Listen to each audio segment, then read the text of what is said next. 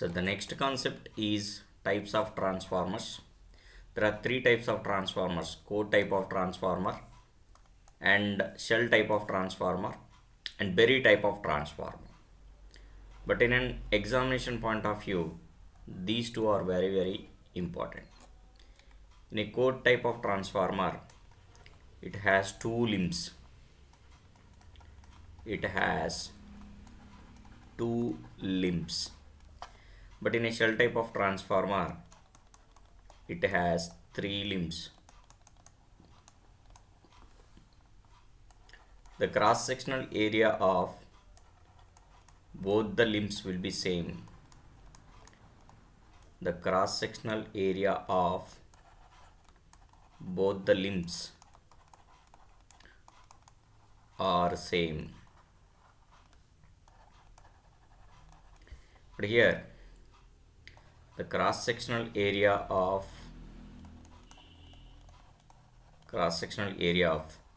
the central limb is double that of outer limbs.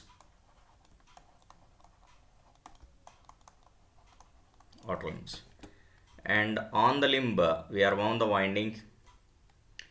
So here core is surrounded by the windings. Core is surrounded by the windings. But coming to shell type of transformer, windings are inside. That means windings are surrounded by the core. So if you observe, the windings will be inside. So this is the primary winding and this one is secondary winding.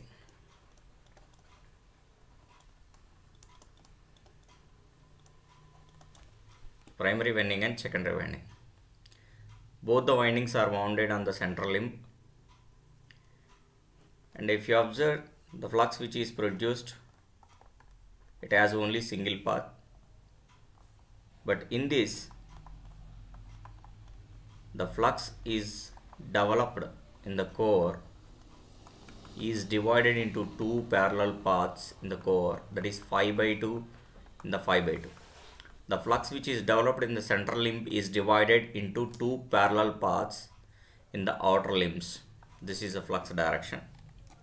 So then we can say that it is a series magnetic circuit. It is called as a series magnetic circuit. So it is a shunt magnetic circuit. That means parallel magnetic circuit.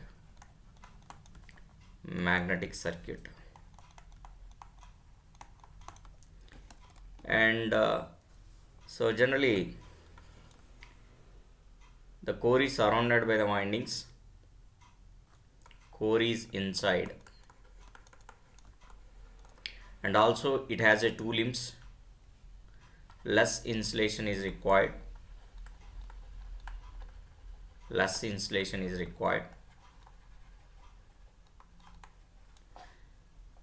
Here three limbs are there, so more insulation is required.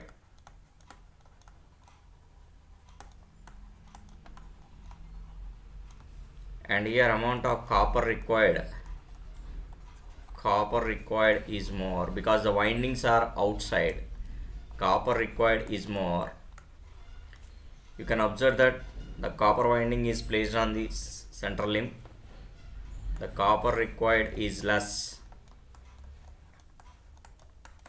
So finally, the core type of transformer is used in high voltage and low current applications, and this can be used for low voltage and high current applications. So some part of the flux is passes through the air, and here also some part of the flux is passes through the air. The flux which links either primary winding or the secondary winding, but not both the windings. whatever the flux which is developed here, which is links only primary, here also the flux will be developed, it is links only secondary but not both. That flux is called the leakage flux. But coming to here, so the flux passes through air, here also the flux will be passes through air. So I am using a different color.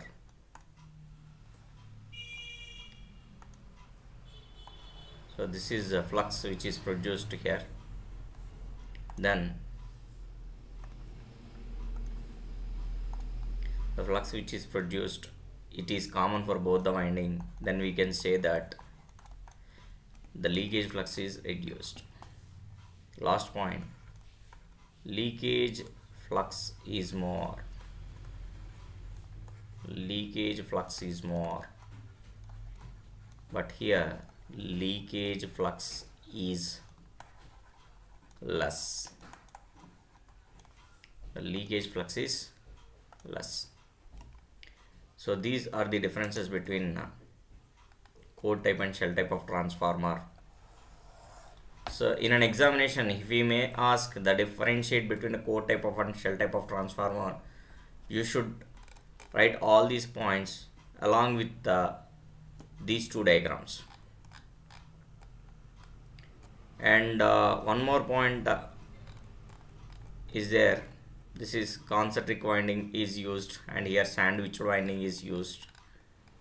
The most important concept, the next one, is EMF equation of a single phase transformer. The EMF equation of a single phase transformers. Single phase transformer. This is a very important, and this is repeated so many times in a university's examinations, and definitely you will get 8 marks from EMF equation and 7 marks is a problem on EMF equation. So what is a transformer principle? So I am taking a core type of transformer. In a core type of transformer, it has 2 limbs. So I am wound the winding like this. So primary winding, this one is secondary winding. I am applying a supply voltage here. Then the alternating current is flowing through transformer primary winding, which will produce an alternating flux. This flux link with the primary winding and secondary winding, an EMF induced in a primary as well as the secondary. The primary winding has N1 number of turns and this one is N2 number of turns. So this is a flux in the transformer core, phi m versus omega t. The total time period of this waveform is t, and both time period and frequency both are having inverse relationship. In this half of the time period, the half of the time period is t by 2. What is meant by time period? Time required to complete one cycle is called the time period, and the quarter half is this length, t divided by 4. T divided by 4. The value is 5 maximum. With this alternating flux, according to Faraday's law, an EMF is induced according to Faraday's law. So this minus sign is according to Lenz's law. So E is equal to minus n into d phi by dt. Lenz's law is effect will always opposes the cause. Effect will always opposes the cause. We will discuss later. Then the average value of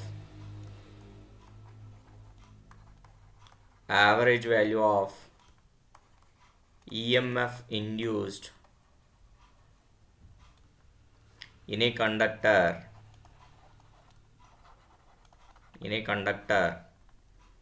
E is equal to N into d phi by dt. So the average value of EMF induced per a conductor E is equal to N into d phi by dt.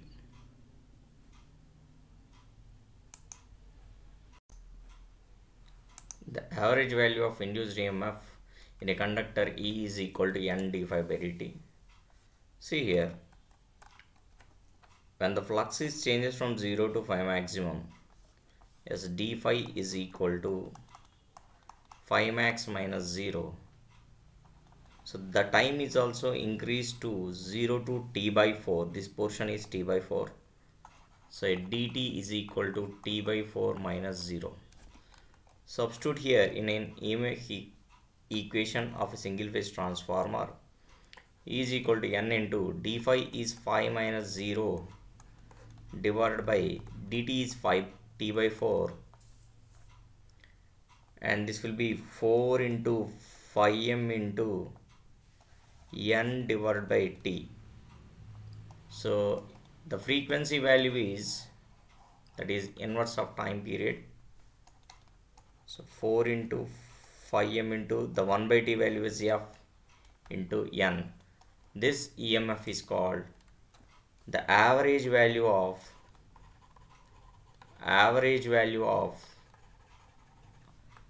induced EMF in a conductor. But generally AC is measured in RMS value. We have a relationship between the RMS value and the average value, that is called the form factor. So form factor for alternating quantity is 1.11 RMS value by average value, that is E RMS divided by E average.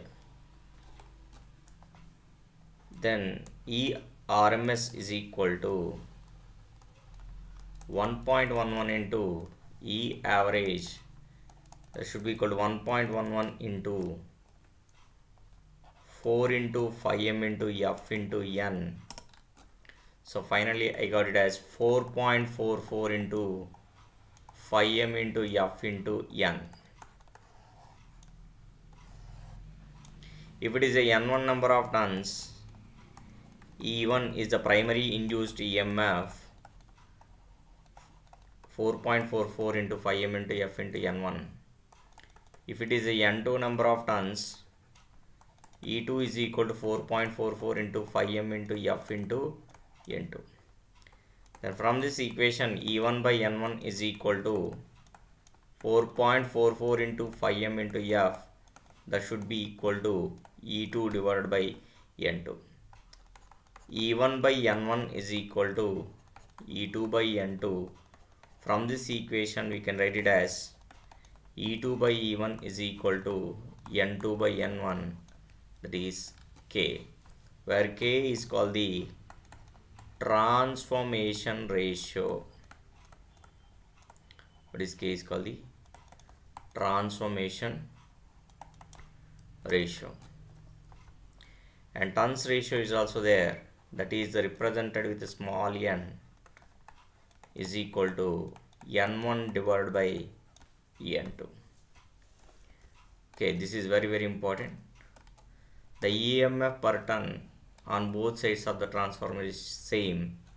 The E1 by N1 is equal to E2 by N2. Whenever sinusoidal voltage is given to transformer primary winding, an alternating current is flowing through transformer primary winding, which will produce an alternating flux. When the flux is changed from 0 to phi maximum, the d phi value is phi maximum. The time is changed from 0 to t by 4, and dt is also t by 4. According to Faraday's law of electromagnetic induction, EMF induced in a conductor is equal to minus n into d phi by dt. Substitute the values. 1 by t is equal to frequency, and generally AC is measured in RMS value instead of measuring average value. There is a relationship between the RMS value and the average value, that is form factor. The value of form factor for sinusoidal is 1.11, and then you can find the EMF equation. E1 is equal to 4.44 into 5m into F into N1, and E2 is equal to 4.44 into 5m into F into N2, and E1 by N1 is equal to E2 by N2, and finally this is very important, K is called the transformation ratio, and it should be equal to N2 divided by N1, that should be equal to E2 divided by E1, and turns ratio is N1 by N2, transformation ratio is N2 by N1. Thank you.